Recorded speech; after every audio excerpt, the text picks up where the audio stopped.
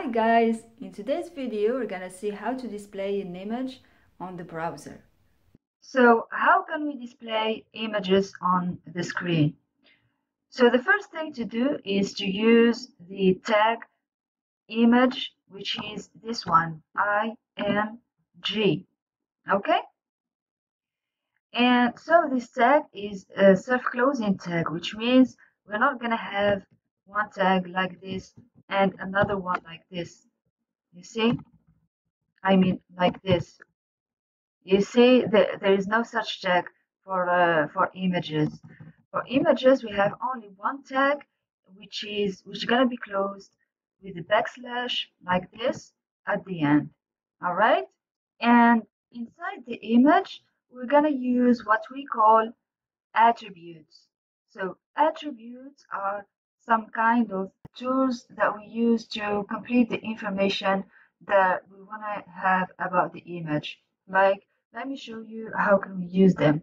So like we have here the image tag, and we can use the attribute src, which stands for source. For this attribute, we're gonna specify the source of the image, okay? And we're gonna write it. We're gonna put the source between these quotes, okay? So let's say that we want to display image of like a cat. All right, we're gonna go to Google and look for some cats images. Let's go here and let's type here cats,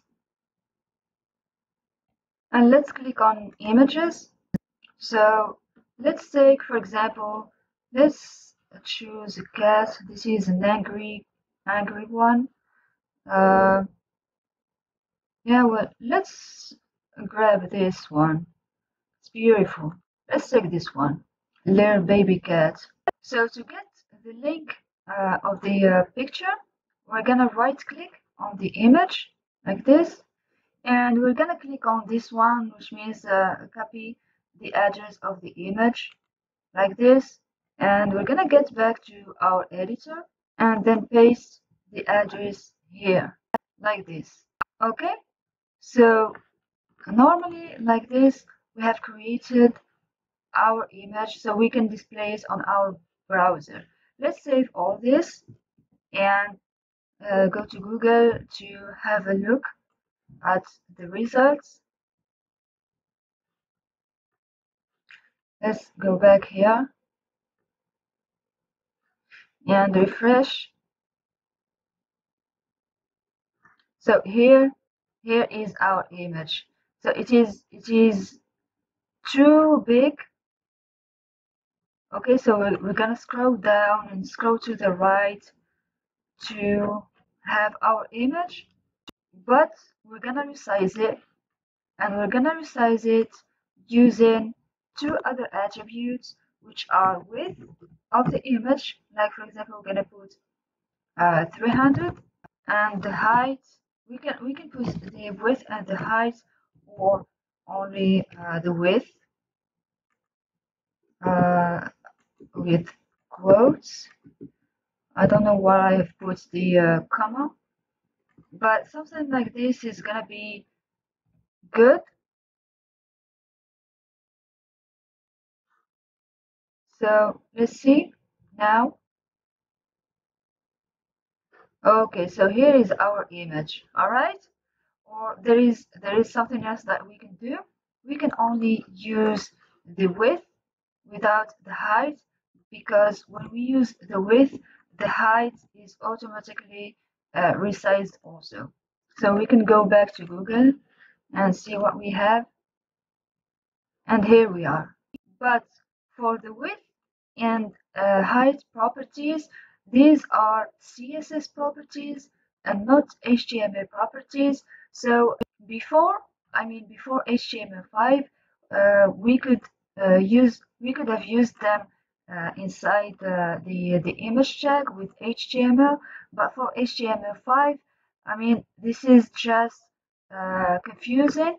And if you add like CSS properties with HTML properties, it's gonna be just a mess. So what I would suggest is that just for the purpose of this video, we're gonna keep the width here to 300, okay, just so that we can see the image on the screen of the computer. But from now on, we're gonna use the width property in the CSS. All right. So what else can we add? We can add as attributes. We can add the alt attribute, which is alt attribute, and which stands for alternative. And what is the goal of this alt? So the goal is, in case if the image is not displayed on the screen, we're gonna have an alternative text that's gonna describe what the image is. Like this image is about a baby cat, and we're gonna write here baby cat. Like, you know, sometimes the internet can get slower, or we can have problems with loading pages, and sometimes images just don't load very well. So whenever an image is not loaded well as it should be, we're gonna have this alternative text instead. Okay. And what else can we use as attributes also? We can use, like, for example, the title attribute, like title, and we can write this is a cat. And what does this title attribute do? Actually, what it does is that when you hover the image, you're gonna see the title. Let's have a look here on the browser. Let's refresh. So you see the pointer of my mouse is here, okay, and now I'm gonna hover the image, and you see it displays the text that is this is a cat. So this is a text that describes the image, and it is also very useful. So this is the code for an image that is on a website, I mean that is not on our computer. Now, how can we display an image that is on our computer? Like, we have it in some folder and we want to display it. We don't want to use the link to the website that hosts the image, but we want to take the image and save it on our desktop, for example, and then after that display it. So let's take an image here. For example, let's take a random image. Let's take an image of some country, like, for example, let's say Italy. We're gonna look for Italy.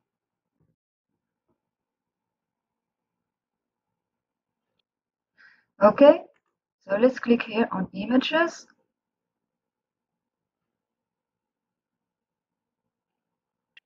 And let's say that we want to save this image to our desktop. Save.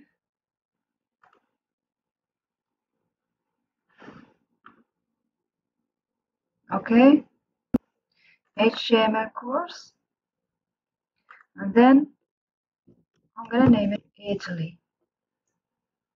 Okay, all right. So now to display the image, we're gonna do the same thing. We're gonna use the image tag and the attribute src, which means source, the source of our image, and we're gonna put it between these quotes. And then we're going to use another attribute, which is alt, and we're going to say that this is Italy image, and we can use the title also to say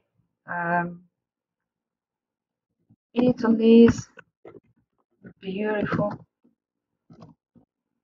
landscape. Okay, and then we're gonna close the tag. But in the src attribute, what are we going to put here? So what we're gonna put here is the link to our image, which is saved here inside this folder. So we have it here. This is our image. All right. So we're gonna copy this, Italy, the name of our image, and put it here inside the quotes. However, we have to end the name of our image with the extension of our image. So the extension of the image, we have so many extensions. We have JPG, we have JPEG, which is JEPEG, I think. We have PNG, we have the GIF images.